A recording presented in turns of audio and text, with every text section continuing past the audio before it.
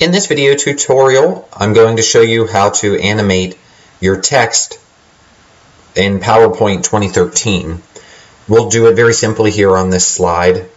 Once you have all the information entered onto your slide, you're going to need to bring up the Animations pane, and you access that by clicking on Animations.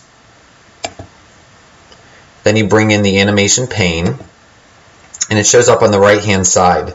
Right now there's nothing in the pane because nothing on the slide's animated. We're going to do that.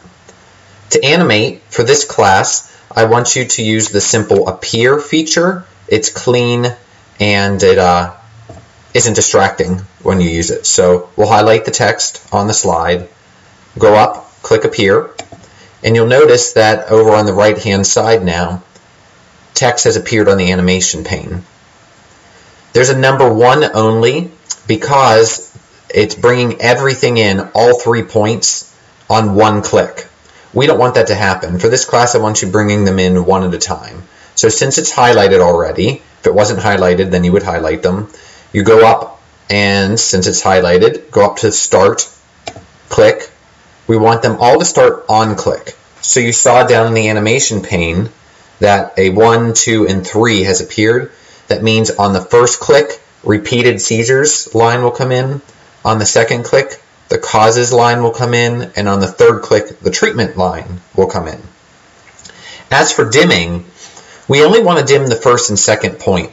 The third point doesn't need to be dimmed because when you click after talking about your third point, it's going to bring you into your next slide. To dim the first and second point, highlight them again. You can left click on it, and then you hold down, I think it's the Control key. Yeah, hold down Control and click again, and that will highlight both 1 and 2. Put your cursor over the highlights, right click, it'll bring up a menu. Click on Effect Options, and then after animation, we want it to dim. So to do that, you choose a color. Use a color that's lighter than the original color. So since it's black for the original text color, I'm going to dim it to a gray. And I want to choose a different gray than the ones they've offered me. So how about, let's try that one. Well, no, I like that one. Let's do that one. Click OK. OK. And that's pretty much it. I'm going to put it into slideshow now to show you what that slide looks like. Click, the first line comes in. When you click, that'll dim and the next one will come in. You click a third time, the second one will dim and the third one comes in. Okay?